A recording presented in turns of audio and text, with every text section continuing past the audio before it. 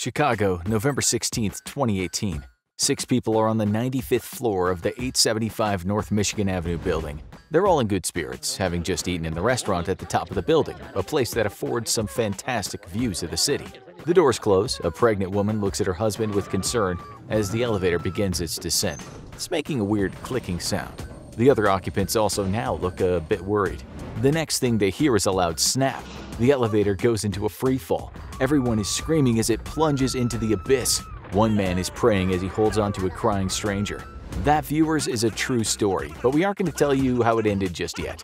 Instead, we're going to describe to you in gruesome detail other elevator accidents so you can make an educated guess as to what happened to those 6 ill-fated diners.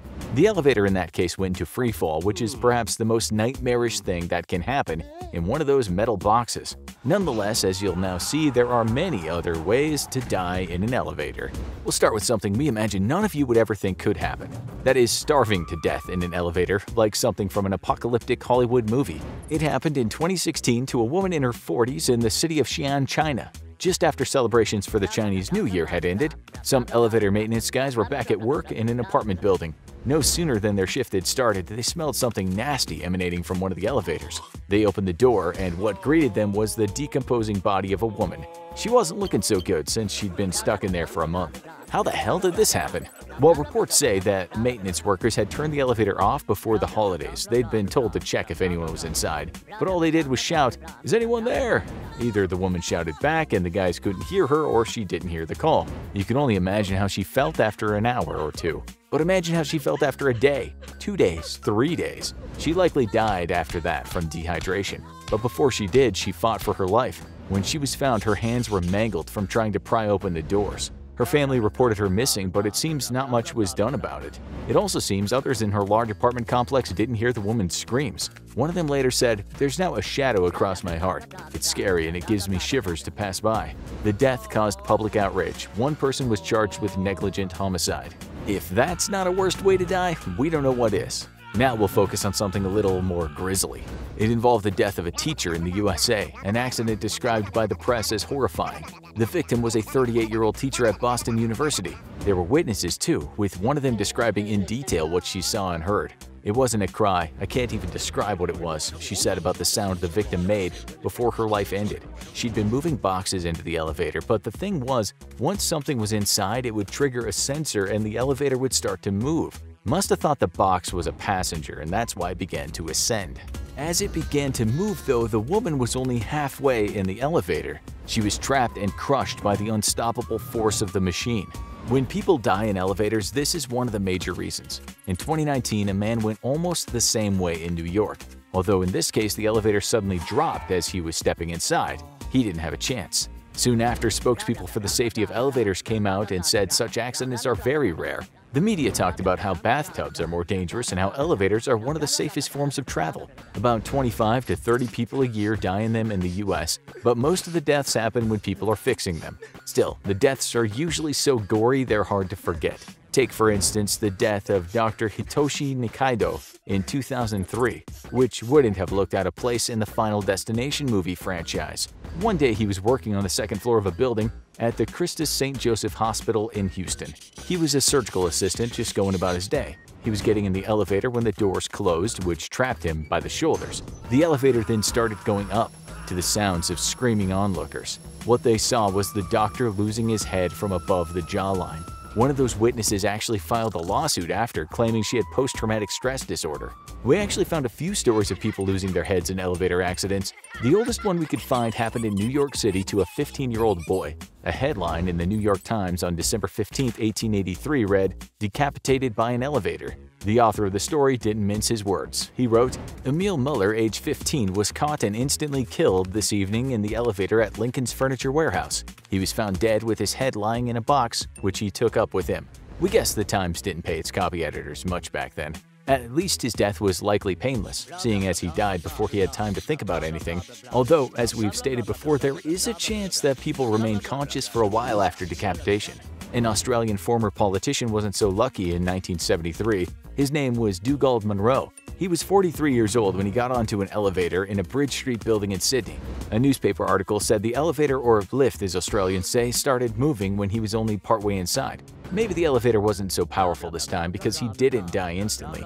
He was crushed, while his brother and some other people tried their hardest to pull him out.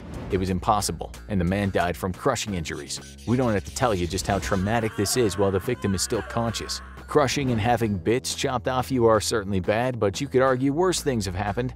In 2006 in Houston, an elderly gentleman died at the Galleria area condominium complex where he lived. The elevator he was traveling in got stuck quite high up in the building. There were a few occupants in the cabin at the time, and they all managed to squeeze out, except for him. When it was his turn to get out, he didn't quite make it. He slipped and fell down the shaft, falling 12 stories. What's more upsetting is his grandchildren had been in there with him, but he helped them get out first. We don't know exactly how he died, but it's hard to survive falling from such a height. If his head hit first, brain trauma would have killed him instantly. If his legs hit the ground, the trauma would have done so much damage to his internal organs that death would have been fast. His spine also would have likely been fractured, and that would have interrupted blood flow to the brain. The last shaft fall we'll talk about happened in Spain in 2017. In a highly unlikely tragedy, two teenagers got in an elevator, and as it traveled down, the floor just gave way beneath them. Both of them died on impact with the bottom of the shaft. Okay, but what about free falling in an elevator? That's the thing people really worry about. It doesn't happen that often because there are a lot of safety features inside of elevators. You have a much greater chance of being crushed by one than falling in one. But it has happened. In fact, one fall made it into the Guinness Book of Records. On May 28, 1944, a woman named Betty Lou Oliver was working in New York City's Empire State Building as an elevator attendant. Suddenly, there was a massive explosion and everything went dark.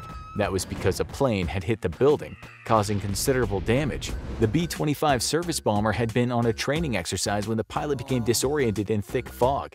14 people died, including 3 in the aircraft. As for the 20-year-old Betty, she had a fright of her life. After the crash, she was thrown from where she was working. She suffered terrible burns as well as a broken pelvis, back, and neck. When rescuers found her, she was lying on the floor in agony. They put her on a stretcher and into the 79th floor elevator. What they couldn't have guessed was that the thing was on its last legs. The elevator she was in plunged after all the cables holding it up snapped. She went down like a rocket, 75 stories. That was about 1,000 feet.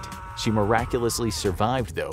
There were so many cables that had burst beneath the elevator that before she could hit the bottom, she landed on 4 floors worth of a mass of snapped cables, which kind of acted like a bed of springs. She survived with some nasty injuries, but made a full recovery and lived to be an old woman. In 1987, a mineshaft elevator fell after an explosion at a mine in South Africa. It fell slightly less than a mile down the shaft. All 52 men on board died.